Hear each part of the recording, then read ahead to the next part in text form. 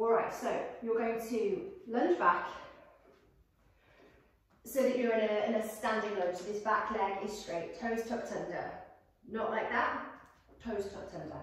See if you can get your thigh kind of parallel, knee above your ankle, and then you're going to brace yourself with your elbow on the top of this knee.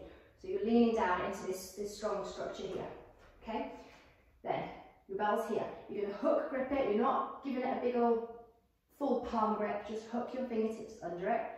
Shoulder is going to slide back and down. So pack your shoulder in like you're tightening your armpit, or like you're pulling your armpit down towards your hip bone. So squeeze there. You're going to row your bell up and bring it back down again.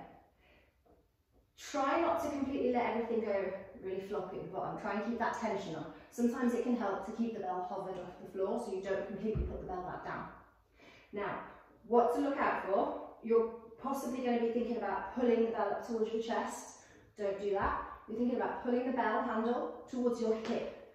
So if it were to leave a trailing space behind it, it would leave like a quarter circle trail. So it starts here, comes to like a quarter circle here, so your wrist, the inside of my wrist touches my hip bone.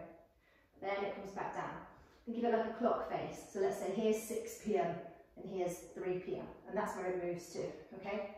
Up and down. Now what your elbow is doing, I need to swap sides. What your elbow is doing is also important. So we're not pulling it out to the side like that, like a chicken wing. It's coming in.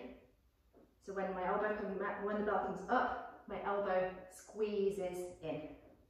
Okay? So have a look again. Coming up, elbow squeezing in. There's no angle here in this forearm. It's completely straight down. It's almost like it's just hanging. Okay? So all the work is being done by my back. Okay? So it looks like this.